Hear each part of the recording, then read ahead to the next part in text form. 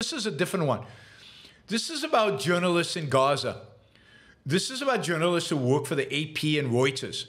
The AP and Reuters, two of the entities we get pretty much all our news from because they're the ones who have journalists all over the world who are actually on the ground. Well, in some cases, these journalists are literally on the ground. I mean, they're on the ground with the terrorists as they rape and murder and torture. It turns out that a number of journalists, one of them photojournalist Ashraf Amra, that work with AP and Reuters, were right there on October 7th, filming what the Hamas was doing, partially because they're embedded with Hamas.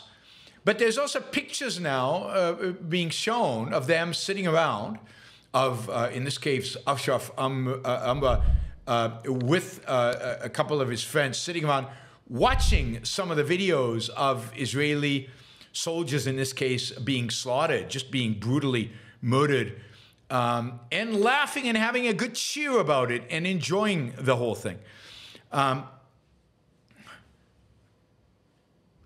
Another one, Abu Mustafa, a freelancer, has been working for Reuters.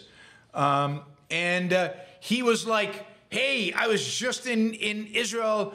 This is on October 7th.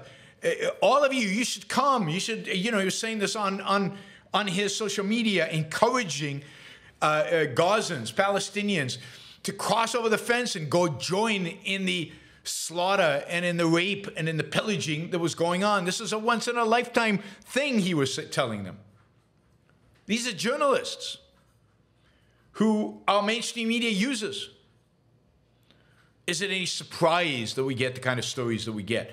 Is it any surprise that this is the kind of screening that our news agencies do, where they actually get, where we actually get kind of objective information, not objective information. These people are part of Hamas. They are part of the terrorist organization.